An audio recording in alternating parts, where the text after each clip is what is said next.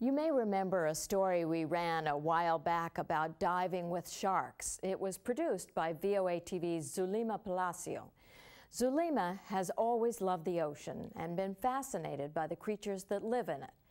Recently, beside a coral reef off the Florida coast, Zulima married the other love of her life. His name is Chris Condetti. So, with our best wishes to Zulima and Chris, it's our pleasure to invite you to the underwater wedding tale produced by VOA TV's Jeff Swycord. The bride and groom sharing cake at their wedding reception, one of many wedding traditions. But Zulima Palacio and Chris Condetti's wedding was very untraditional. And that, you might say, is an understatement. As in, under the ocean. They chose to get married 8 meters down in the waters off Key Largo, Florida.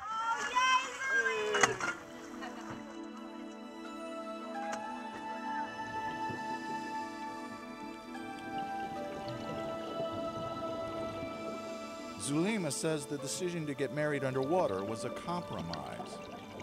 It was like a middle ground. Chris wanted a church and something big, and it scared me. And so I decided that a middle ground would be something that we both like. It's a very spiritual experience to be under the sea. The wedding party, consisting of a few close friends, assembled on the sandy bottom. Zulima and Chris were married by Captain Slate Spencer, a noted local personality and one of the pioneers of diving in Key Largo, Florida. I call him and I immediately like him. And he was willing to do everything and make everything easy and fun, and that's what we wanted. Captain Slate's first underwater wedding was performed in 1978. This will be his 120th wedding, most of them performed here, beside the statue of Christ of the Abyss.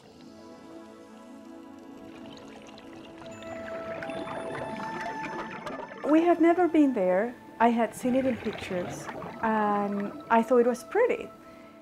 But when we got there, my heart went, how beautiful. This is much nicer than we ever expected and ever dreamed.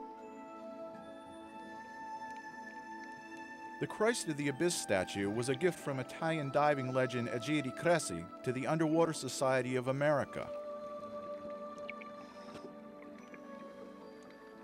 As the wedding party assembles beside and above the statue, Captain Slate begins to read the vows, pointing with his finger. Then, Zulima and Chris sign, "I do."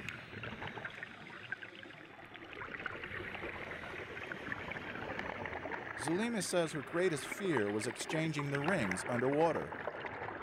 Oh, it was a subject of conversation for a long time. What if the rings fall off and everybody is there, you know, heads down looking for the rings in the middle of the coral reef? With an underwater kiss, the ceremony is complete.